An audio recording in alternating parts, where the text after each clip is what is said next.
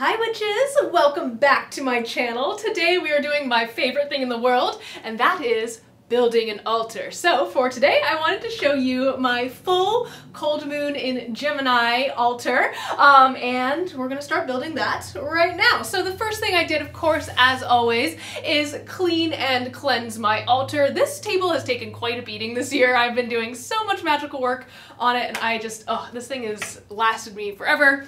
Best $20 I've ever spent. Okay, so first things first, after we've cleansed our altar, the first thing that I'm going to put down is this kind of like glass tray thing. I thought it had a really beautiful pattern on the kind of outside of it.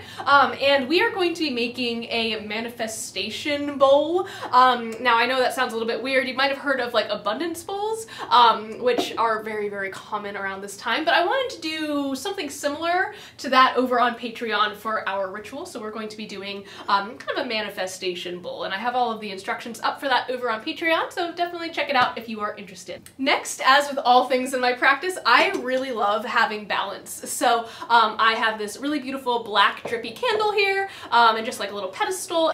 Next, I am going to place this glass like vessel for moon water. This I've actually had since the beginning of my practice, so I wanted to really just feature it in this altar. But I really like having the dichotomy of like fire and water, and then the thing that we're working on in the middle. There's just something really beautiful about that to me. So I'm actually going to put this like this, and that like that. Yes. Next, I'll be adding my incense. So I have my little incense burner here, and I'm gonna just place that right there. And this is the incense that I'm using. It is the Sea Witch Botanicals Krampus incense.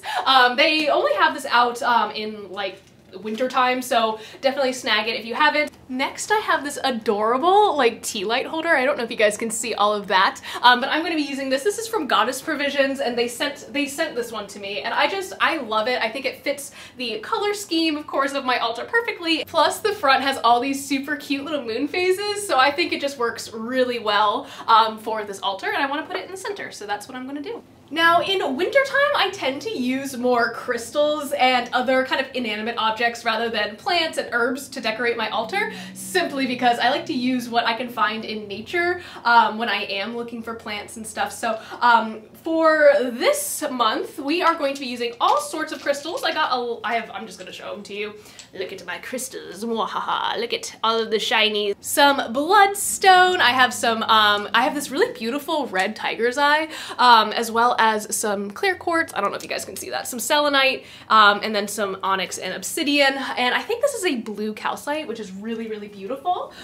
So I'm just going to arrange these kind of around my altar. And I like to do this intuitively. It's just one of my favorite meditative practices whenever I am doing altar building. So, BRB. Next, because it would not be an altar of mine unless it had bones on it, I'm going to be adding some tiny little skulls that a friend of mine gave me many, many moons ago. I believe these are mink skulls. They said they found them, so I don't know if they would even know. But yeah, so I got some little skulls here, and then I am also going to be adding some antlers to my altar, and these are, again, some that I have had since the beginnings of my forays into witchcraft, so they're very special to me. And again, I like to bring in those aspects of my old practice into my newer practice, or my more present practice, I should say. But beyond that, this is what my altar looks like. You know, it's not super duper fancy, there's not all sorts of crazy stuff going on, but just an assortment of items that I feel are going to help me connect a little bit further with this full cold moon, excuse me.